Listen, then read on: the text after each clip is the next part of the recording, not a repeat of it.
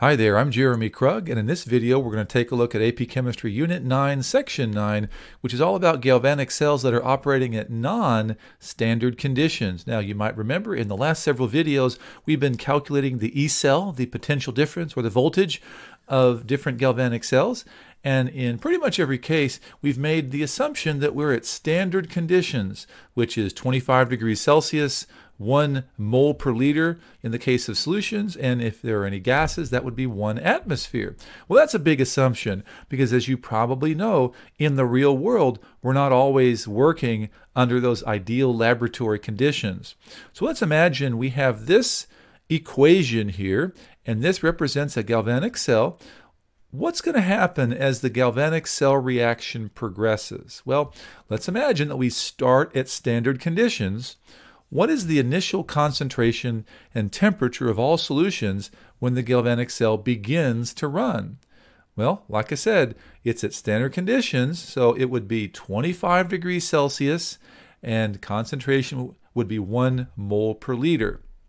Now, what's going to happen to the concentration of copper ions and aluminum ions as the reaction continues to run? Well, let's think about this. Copper 2 ions would be a reactant. And I think it makes sense that a reactant is going to be depleted as the reaction continues. So we would say that the copper ion concentration should go down as the reaction goes on.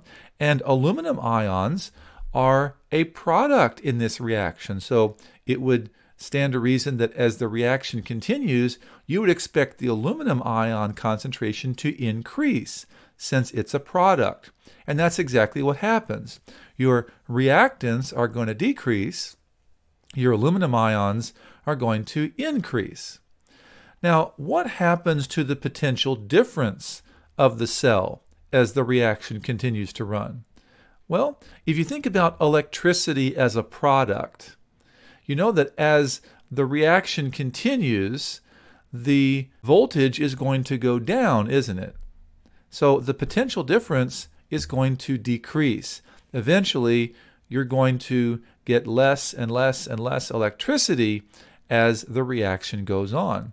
I think that makes sense because if you have a cell phone, for example, you charge it up in the morning and it has a 100% battery level. As you use that cell phone, its percentage value goes down. It goes down to 90%, 80%, 70%. The potential difference you would expect to go down. Now, if your cell phone just somehow magically went up, 70%, 80%, 90%, 100% on its own, you'd think something was up, right? That's not what you expect. Your voltage goes down as you run the battery. Now, what happens to the galvanic cell when it attains equilibrium? Well, this is when the battery is dead. And so at that point, the voltage of your galvanic cell equals 0 volts. So if you have a battery at equilibrium, it's dead. Don't buy those batteries if they are at equilibrium because, well, they're dead. They have a voltage of 0. Now, let's take a look at this example. This looks like pretty much the same equation. The galvanic cell, represented by the equation below, begins at standard conditions. Calculate the concentration of copper 2+ ions when aluminum ion concentration has increased to 1.50 moles per liter. Now, for something like this, I would strongly recommend that you use an ice box. I think this helps us to keep our concentration straight pretty well. I know it's been a few lessons since we've used an ice box. This represents initial concentration, change in concentration, and equilibrium concentration. Now, since we're starting at standard conditions, our solutions are both going to be 1 mole per liter. So I'm going to fill those in. Notice that the solids are basically irrelevant because they don't really have a concentration because they're solids, or at least they're not going to be relevant in the reaction. So it says that the aluminum has increased to 1.50 molar. So down here at equilibrium, or end, I should say, it's not really equilibrium, it's going to be 1.50 molar. So can we calculate the change between initial and end? Well, it's a gain of 0.50 molar, isn't it? So if this side is gaining 0.5, well, this side has to go down, doesn't it? And by how much? Well, it's a 3-to-2 ratio, so it's going to go down by 3/2 as much as this went up. So that's 0.75, isn't it? So that means this side is going to go down by 0.75. That means our ending concentration is going to be 0.25 moles per liter. And that's the answer. It's 0.25 molar. And you can answer questions like this not just for galvanic cells, but pretty much for any reaction that involves stoichiometry and change in concentrations of solutions. That works out pretty well to use an icebox. Now, we've talked about non-standard conditions. We're going to take a look at another equation here that actually would help us to calculate the voltage at something or at conditions that are not standard. Here, E, that's just the voltage or the cell potential at whatever conditions that you're talking about. E with that degree sign represents the voltage that you calculate at standard conditions. Those are like the voltages that we calculated in these last couple of videos. And then we have this other term, RT over NF times natural log of Q. Now Q is the reaction quotient. That is the products over reactants raised to the power of the coefficients at some non-equilibrium value. Now, there are a couple things that we can point out about this equation. First of all, it would be very unusual for the College Board to ask you to actually use the Nernst equation to solve for something in here. This is not something that they generally have students do on the AP exam. It is rather time-consuming, and the benefit is not that great. So they're probably not going to have you just plug and chug in this equation. One thing that they will have you do, though, is think about how these variables can be manipulated. Now, notice that a couple of things in this equation really cannot be changed. R and F are constants. R is that universal gas constant of 8.314 joules per mole per Kelvin. That's never going to change. And F is Faraday's constant, 96,485 coulombs per mole of electrons. That's never going to change either. And to be honest, if you're looking at a specific chemical reaction, the number of electrons will not change either. That's pretty much fixed based upon the equation. So R, N, and F aren't going to change. Now T could change, couldn't it? So temperature could go up. Well, notice that if we think about T, if the temperature goes up, that's going to cause this entire term to go up in value.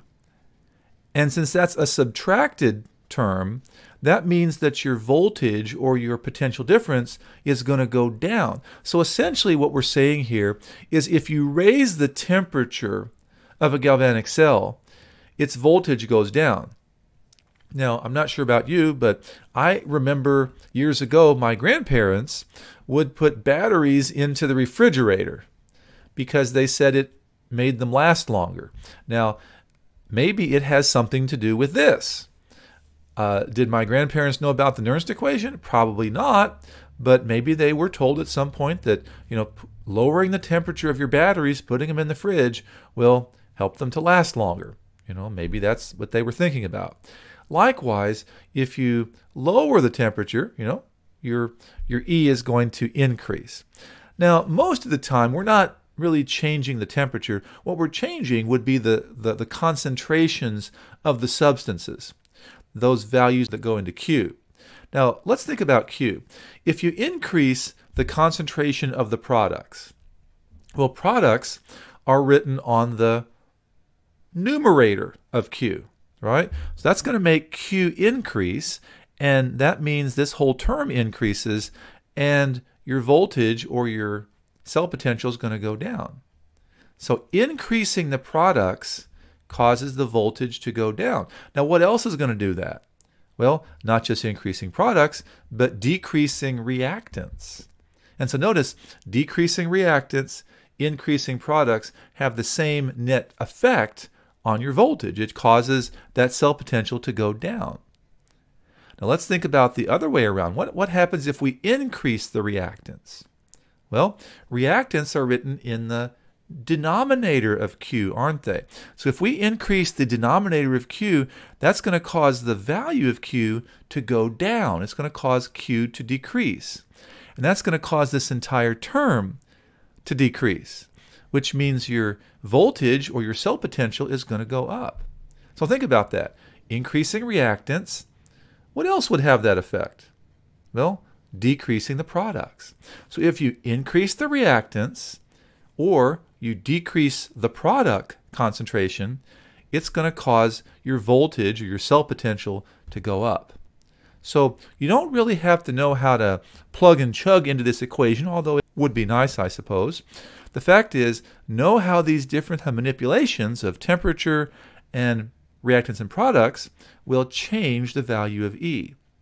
Now, let's apply this. Let's go back to that same reaction that we looked at earlier, and let's answer this question. How is the potential difference of the cell affected when the concentration of the copper ion is increased? Well, let's think about that. We know that increasing the copper ion concentration, well, that's written in the denominator of Q, isn't it? So that's going to cause that Q to decrease, and that's going to cause the E cell to increase. So we can think about it that way. Let's go the other direction. How is the potential difference of the cell affected when the concentration of aluminum is increased? Well, aluminum is a product. Products are written in the numerator of Q, aren't they? So if they're written in the numerator, that means that this change is going to cause the value of Q to go up, and that's a subtracted term, so it's going to cause E cell to go down. So E cell is going to decrease. State two ways to increase the potential difference of this galvanic cell. Well, we've already talked about one. We can increase the concentration of copper ions. What's the other one? We can decrease the concentration of the aluminum ions. That has the same net effect on your E cell. Now, once again, the AP exam is going to give you the Nernst equation, so you can look at that and see how changing those values would manipulate the value of your cell potential. So don't feel like you have to go out and memorize the Nernst equation. You certainly don't have to do that. I hope you've learned something from this video about non-standard conditions in galvanic cells. If you have, go ahead and consider hitting that like button. I would really appreciate it. That does help the algorithm. And in the next video, we're going to talk about electrolysis in the very last section of the AP Chemistry curriculum. We are in the home stretch. Hope to see you then.